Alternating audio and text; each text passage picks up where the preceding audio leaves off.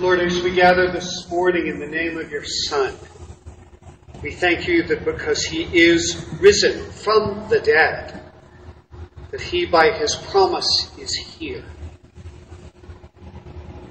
Lord, by the stripes which wounded thee, from death's dread sting thy servants free, that we may live and sing to thee. Alleluia.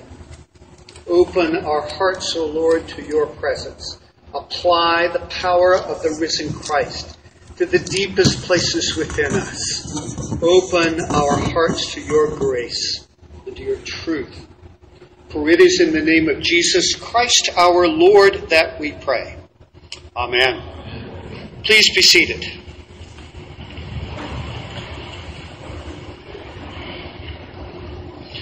I want you to know it feels a little audacious to be standing up here. And the reason it does is because it's kind of odd. And what I mean by that is this. Here we have, it's a packed cathedral, which is wonderful. And what that means is we've got families with kids who are hyped up on chocolate. Thankfully, they're away in the nursery. We've got husbands and wives that had fights with each other as they were making their way to church. We have some visitors who are trying, against probably some of their best concerns about church, going to come here this morning just to see what it's really like.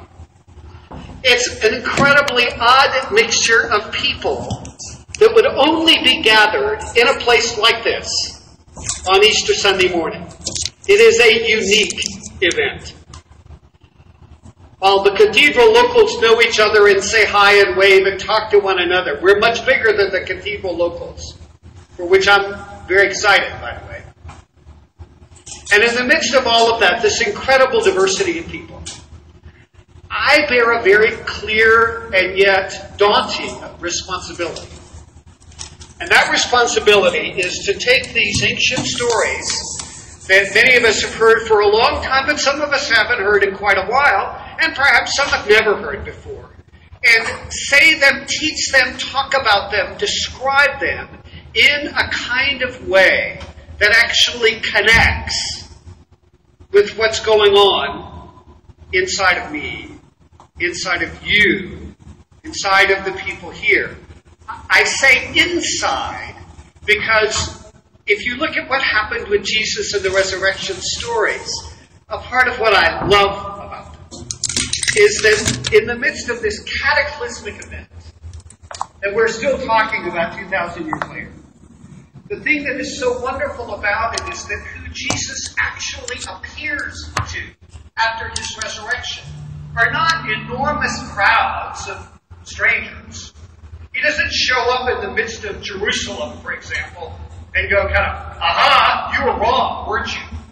Or to Rome, the seat of economic and political authority in the Mediterranean.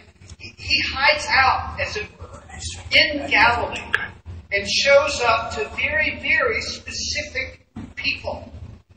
It's what Peter says in the Acts lesson that was read, when he said, but God raised him up on the third day and allowed him to appear not to all people, but to us who were chosen by God as witnesses. And what gave them that right? To those who ate and drank with him. In other words, who did he show up to see? His friends. Including the friends that betrayed him. Including the friends that had run away rather than face standing with him in the midst of a trial that could have cost them their lives, too. And even Paul, writing in the Corinthian letter some years later, he says, last of all, as to someone untimely born, as in it never should have happened, and yet it did. He appeared to me also. For I am the least of the apostles, unfit to be called an apostle, because I persecuted the church of God. But by the grace of God I am what I am. And his grace toward me has not been in vain. In other words, the tender, lovely, powerful parts of these stories It's Jesus actually coming and connecting with very specific people. And my hope for this entire service, for all of us, is that Jesus would connect with us. In other words, with you and me as specific individuals. That this is not a word to a crowd. This is not a liturgy for a crowd. It's a word to David, to Mary, to Daniel, to Paul, to Jacob, to Dan. In other words, people that Jesus actually knows and recognizes because he made them, because he loved them. Do any of us qualify for that? Well, of course not. If you think you do, you're in the wrong church. Because the real story is, just like what Paul says, I'm not fit to be called an apostle. All of us are in this place not because we have somehow qualified, but because God, in nothing but sheer love and mercy, nothing but sheer love and mercy, chooses to say, come in, come sit down. That's what happened to Mary. Do you notice? I love this in this story. Mary is the one, Mary Magdalene, who shows up at the tomb first in this story for us. And what does she know? She doesn't know anything except that the tomb is open. The body is gone. In other words, except for a few linen cloths that wrap the body, the tomb is in fact empty. She has no idea why. In other words, so far there's been nothing that she's seen around angels and things like that. In this story, it's a little later. So what does she think or assume? The scriptures don't tell us, but what I would assume is that she would think, somebody has robbed the grave. It was, in fact, you see, the tomb of a rich man, Joseph of Arimathea. The grave robbers could have easily imagined that if we get this big stone out of the way, we can find all kinds of things inside that tomb worth taking. They didn't know it was nothing but the grave of a carpenter. So her assumption is grave robbers. She goes straight to Peter and to John. The body's not here. The tomb is empty. They don't know what to make of it. So they literally, and you can see the concern. They're running to the tomb to see what happens. John gets there first, and he stands at the door, just staring. He has no idea what to make of it. But it says he believes. Not that he believes that Jesus rose from the dead. That doesn't come until later. But he believes that what Mary said now is true. He's seen it with his own eyes. Peter blows right past John, goes right inside the tomb, and sees the same. And what happens? I don't know. What would you do? They go home. In other words, there's no resurrection. The grave has been robbed. And for them, it's just another piece of a story that they have known very, very well. A story of oppression. The Roman government. Soldiers were there. They should have taken care of it. They were not. Perhaps what happened was that the grave robbers paid them off. They left. The grave was robbed. What are they going to do? Are they going to go protest in front of Pilate's palace? A lot of good that would do. So they just go home. You see, for victims of oppression, whether we're talking about the oppression of a nation, whether we're talking about the abuse of an individual, and the oppression of a family, a broken system where violence and degradation is just normal. For them to suffer this way is, to use the euphemism, just another day at the office. Another indignity suffered. Quietly, as they've done plenty more times when they've seen things that they have hated, or had it happen to them. Anger is turned into resignation. Just endure, just get through this, is what kicks in for someone who's been beat up like that. It's what one feels when a son has been hit by his father. Again, it is what one feels when a wife has been struck by her husband or her lover. Again, it's what Christians feel as normal life in many, many parts of this planet, including the most recent events in Kenya. It's what any marginalized people feel when normal life means that they are treated as less than other people. Try not to think about it too much. Endure the disgrace. Keep the depression in check. Act like everything is just okay on the outside. Even if there are no bruises, it doesn't mean that the heart isn't crushed. Just keep going. But what of Mary Magdalene? See, they can go home to families. They can take up fishing again. Try to forget this horrific several days that they have endured. But Mary had no place to go, not that we know. Where was home for her without Jesus?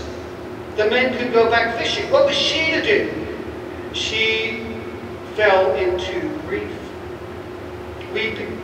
The kind of weeping that cries out hopelessness. Weeping because there was nothing left to do. Broken, empty, heartsick, hopes dashed. But look what happens. Angels. But a certain kind of tender appearance. There's no terrifying bolts of lightning. Just the quiet presence of eternity. Notice the angels are sitting. There's no command. There's this, they understand it's pastoral. They connect with the very deepest grief that Mary is feeling. Woman, why are you weeping? They ask. And there's not a hint of accusation. You've heard accusation. What's wrong with you? Why are you crying? There's no hint of that. Why are you weeping? And it was just enough to draw Mary out of the solitude of her grief. They have taken away my Lord, and I do not know where they have laid him. Notice, she calls him my Lord. He was her everything. And just as she says that, there's Jesus. And what does Jesus do? I love this. He calls her name. Something deep stirs within her. She knows exactly who it is. Rabboni, my teacher. She runs to him. She wants to hold him. She says, and he says, oh, not yet, not now. Go to my brothers, not those cowardly disciples who all left me when they should have stood beside me. It's religion that wags the finger. Jesus never does. Not once, ever. Go tell my brothers. And off she goes. Something new has happened, and now it's here. It's us. We're also listening and wrestling to this story, this extraordinary story, where in the resurrection of Jesus is Chris Russell, who heads up this amazing organization called the Church Army. It's a service to the poor. It's evangelism. He says the seemingly unbreachable distance between God and death is now collapsed. Jesus has invaded hell. He has conquered death. He rises victorious. All of a sudden, the whole landscape on planet Earth feels slightly different, deeply different for those who call upon Him. So much so that even death itself is nothing that we're to be afraid of anymore. You remember St. Francis, and he writes, and thou most kind and gentle death, waiting to hush our latest breath.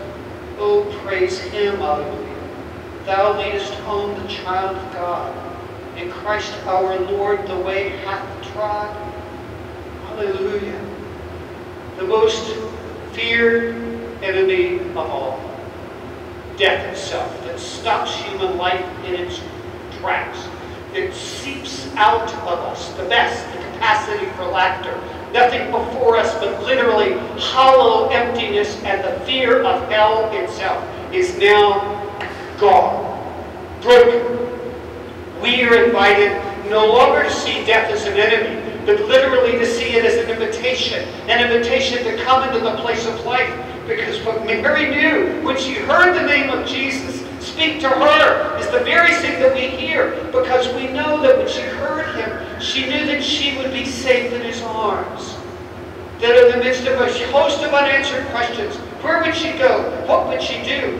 That moment, all she needed was to hear her name. And she knew that everything else,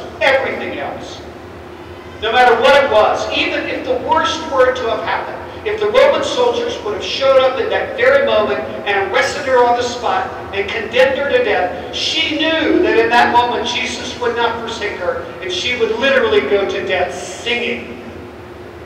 That's what happens for people who know within the depths of their hearts the resurrection power of Jesus Christ. Something is changed inside of them. It's never merely thinking about somehow the fact of the resurrection. It is an encounter with the risen Christ.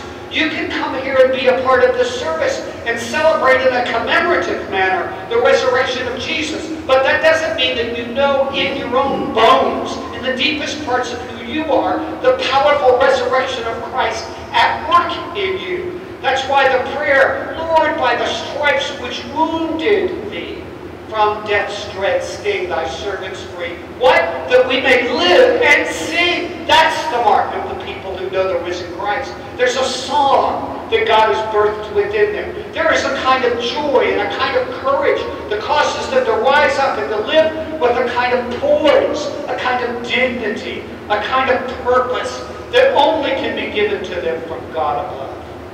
Human self-effort won't get you there. And in fact, if you're the kind of driven perfectionist that most people are, who live in this self-effort mode, the very efforts that you make to improve and to try to make your life better only create the gap inside of you between who you would like to be and who you are, only wider. And so what do? You play the part. You learn skills. You're competent. You can get things done. People think well of you. But there is inside of you a kind of inner ache that tells you every day, even if you wish the voice would stop, that accomplishment does not satisfy the heart. And that all of this driven striving can increase your paycheck, get you a better place to live. But it doesn't satisfy what's in here. It takes the application of the risen power of Christ to break into those places, because what is material? It's just going to die. It's going to rot away. It has no eternal value in it whatsoever. Accomplishments within a generation will all be forgotten. Maybe if you have kids, they'll tell stories about you. And not always good ones, by the way, remember? So if those are the places where somehow you're wanting to place your hope, you're just done. It's fruitless. Even the siren humanistic call of making the world a better place, as wondrous as that is, does not satisfy the deepest need of the human heart. Because God has formed us for a purpose that is, in fact, eternal.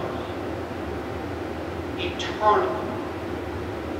Which means God has for you, if you are willing to say yes, something that He wants to do in you so that He can do something through you that actually makes an eternal difference in the lives of other people.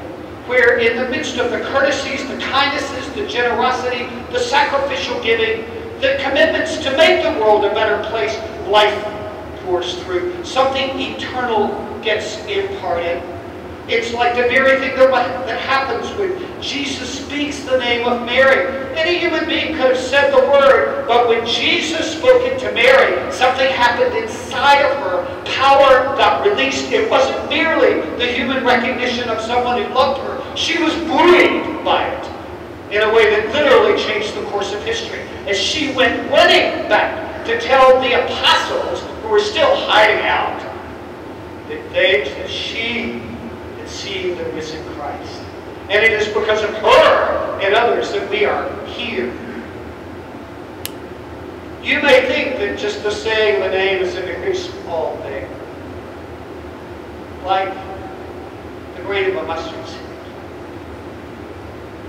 But small things given in faith, in that desire to be that vessel through which God blesses other people, those things have great power. Great power. And it is all because of the very same Spirit, as Paul says in Romans, that raised Jesus from the dead, if you name the name of Jesus, is dwelling in you.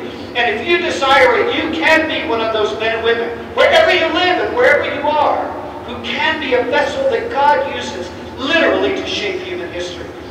Through the generosity and the kindness and the servanthood, through the willingness to live not for yourself, but for Him.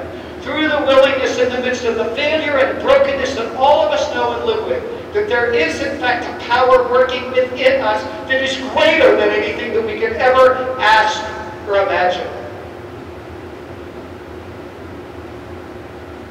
And the wonder of it is that He never lets us go. As one Christian put it, for even during those numerous moments when I lost sight of my calling, even when I'd given up, I knew there was someone that had not given up on me. To say He is risen is to know that no matter what is pushing me down, Jesus is raising me up.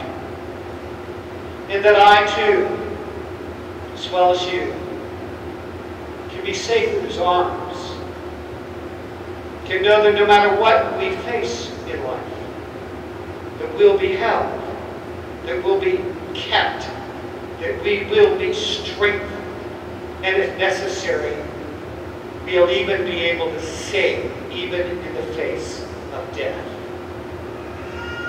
Oh, my prayer is that today you do not just come to commemorate, but that you say yes to the power of the risen Christ applied to the deepest places within you. The caves that are still filled with fear, brokenness, and shame. Things you wish weren't there, that you kept hoping, even praying that they would go away, but they have not. This is what the resurrected Jesus does. He opens the tombs. He cleans out the darkness. And He brings us the things that we have always longed for, but never knew how to ask. Peace, forgiveness, poise, purpose, power.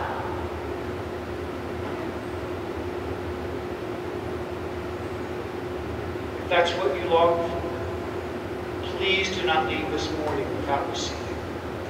Ask that we might be in this city, among our friends and family, people who are marked by the power of the risen